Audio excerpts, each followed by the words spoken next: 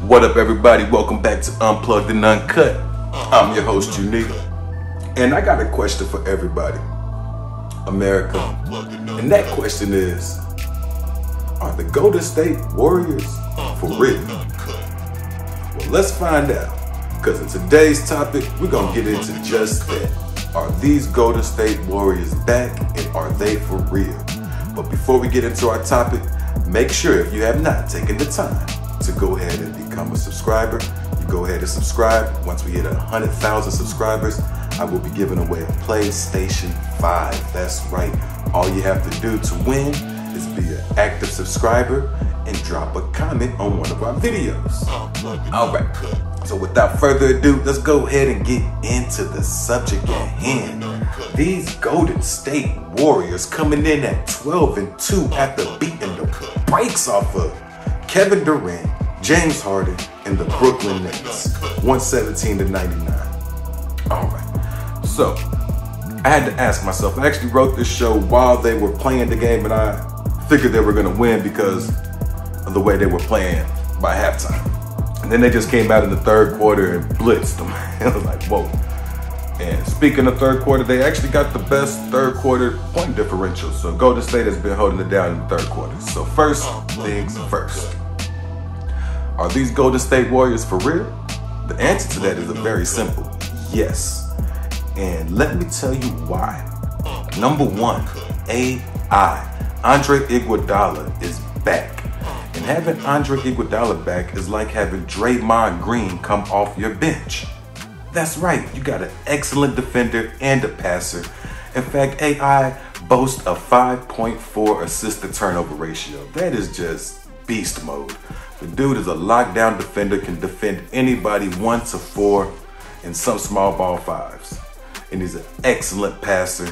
He's a clutch player, hits you big shots when you want and need.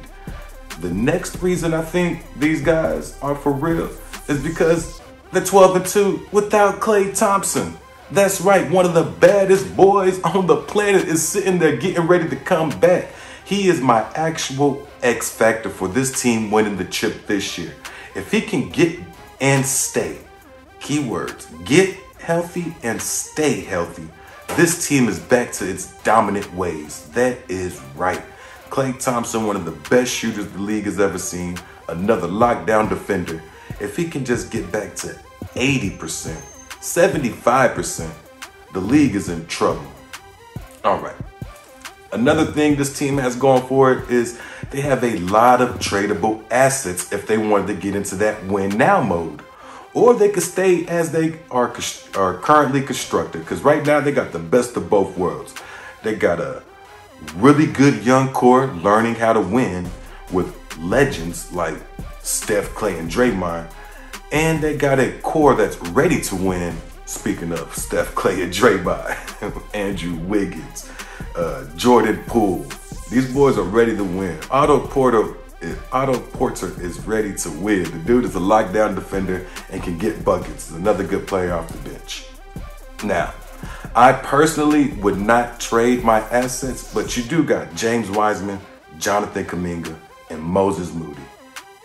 All right, when you take that into account, these young guns have a lot of trade value. So if you wanted to go after this situation like a Jaylen Brown, I could see that being an upgrade.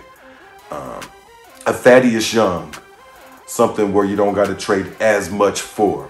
Those type of players I could see Warriors going after, but they don't have to make any trades. In fact, I would keep James Wiseman, Jonathan Kuminga, Moses Moody, Gary Payton, and Andrew Wiggins and let them continue to learn championship habits under the players that they're playing with.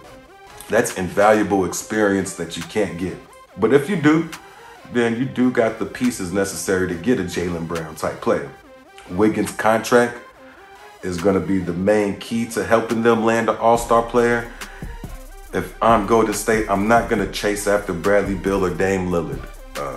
The kind of repetitive Dame Lillard and Steph Curry, that's a kind of a repetitive Bradley Beal, Klay Thompson. That's why I mentioned Jaylen Brown, Thaddeus Young type players. Somebody that actually fits into the mode and something that they could use that would help them. I'm not saying Dame and Bradley Beal would have helped them. I just don't see how much they help when they already got Curry taking those shots. All right, and I like Wiggins, even though he has an albatross of a contract. Andrew Wiggins is still young and is a really good player.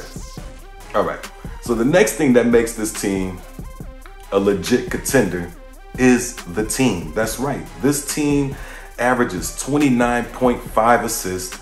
They play great team defense, and their bench players come in looking to play defense and shut people down. That's right. So, real quickly, who in the West scares this team? If you're the Golden State Warriors sitting at 12-2, who are you looking at? The Los Angeles Lakers? I mean, the Lakers, they got some shooting problems right now.